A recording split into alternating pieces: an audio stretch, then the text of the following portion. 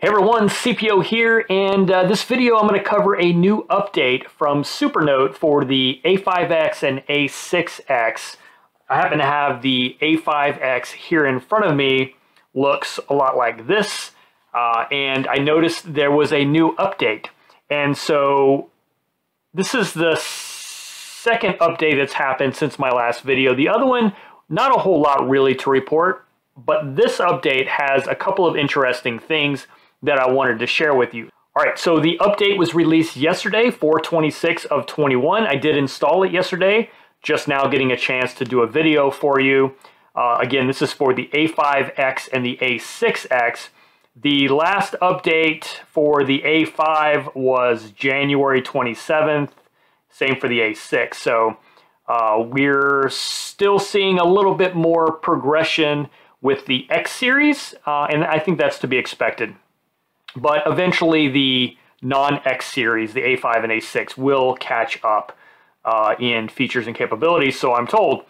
So anyway, let's see what they added. They added the date format under the English language.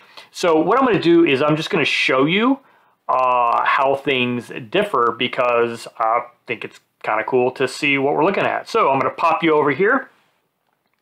And what we will do is we will go in and look at the display and input.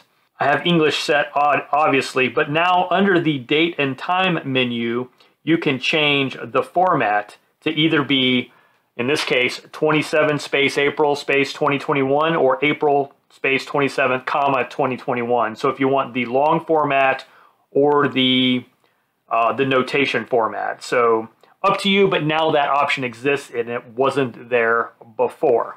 Right, and now what I think is probably the biggest thing from this update is they now have given us Supernote servers for synchronization in the UK and the US using Amazon Web Services. So this is huge for those of you who want to store your data geographically close to you, if you're in the US or the UK, obviously, or for whatever reason have policy restrictions or just personal restrictions that don't allow you to store your cloud data in either the Japan AWS location or the China servers, and I don't know what backend they're using for that.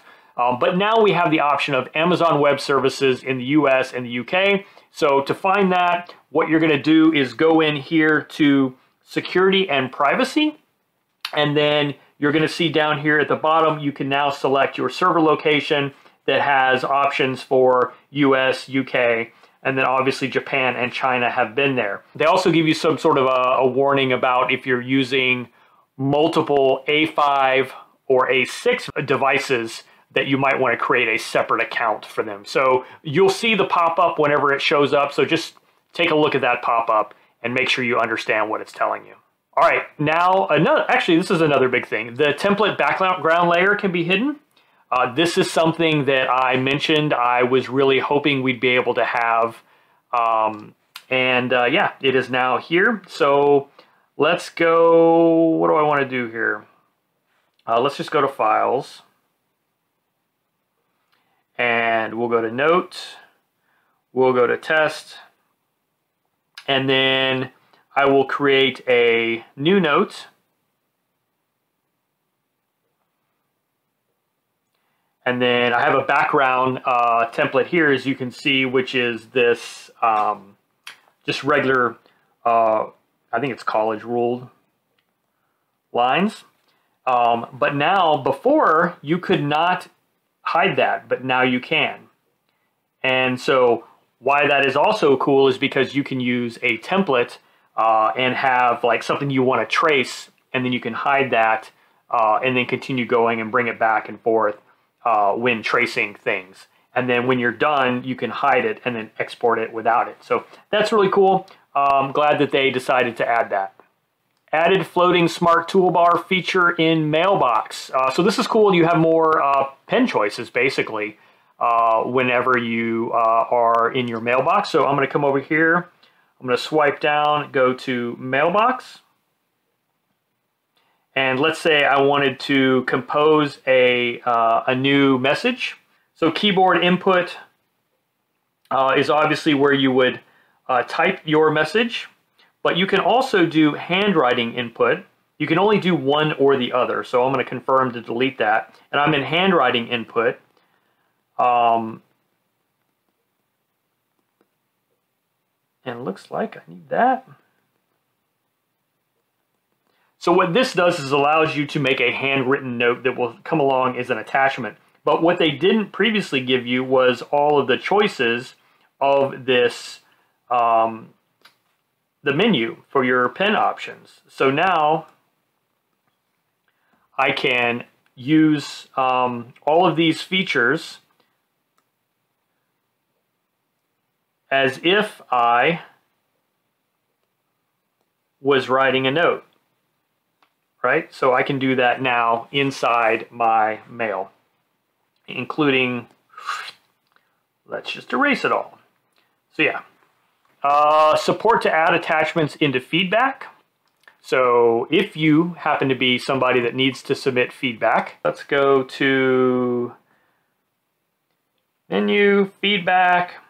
You now have a ability to add attachments. Whoops, down here at the bottom. Let me go back. Right here.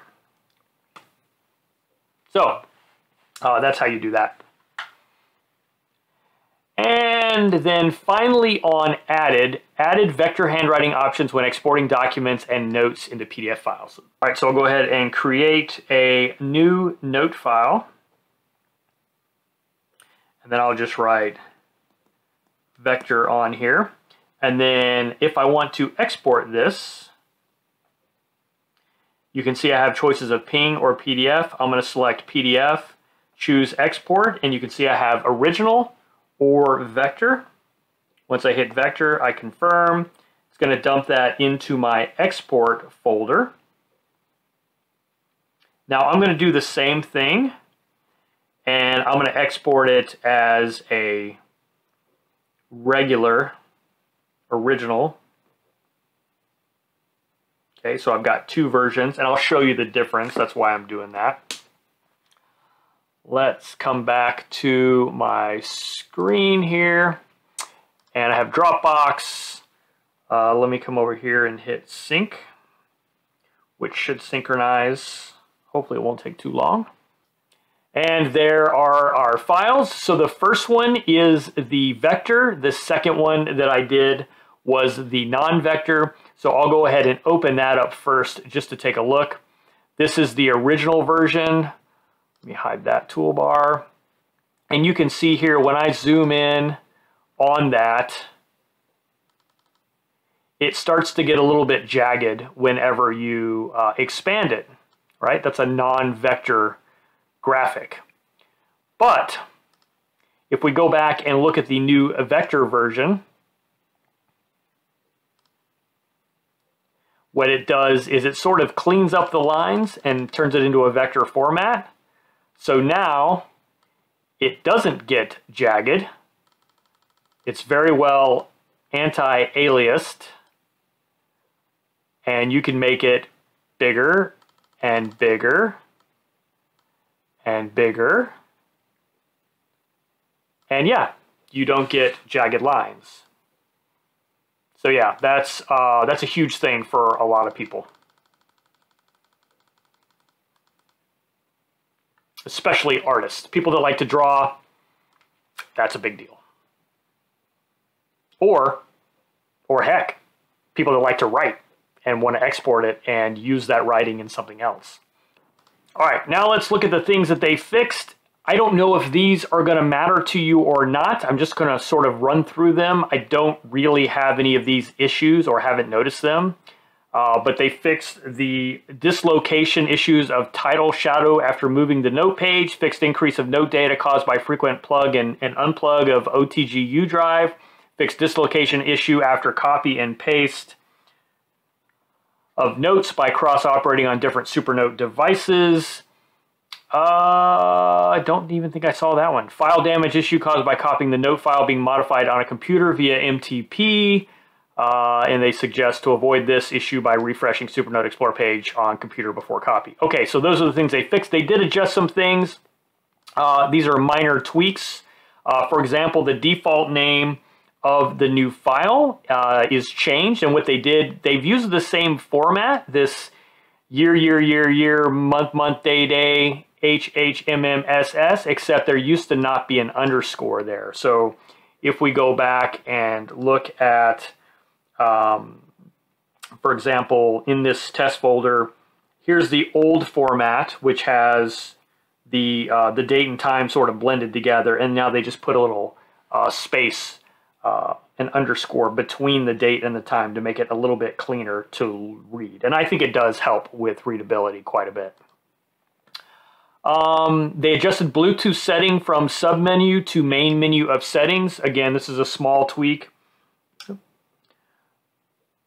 but basically they have pulled out Bluetooth right here in the main menu, so it's easy to find. Third-party application management is divided into Supernote App Store and My Apps. So if you go to Apps, you now have what's in the Supernote App Store, still only Kindle, and then what apps you have, which still only Kindle for me.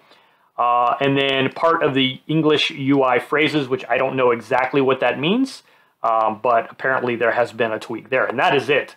That's what's changed in this latest update. This is Chauvet 1.0.1 291, released on 4/26/2021. I would say grab the update, especially if you see those things that are useful to you. Anyway, guys, that's it. Thanks for watching.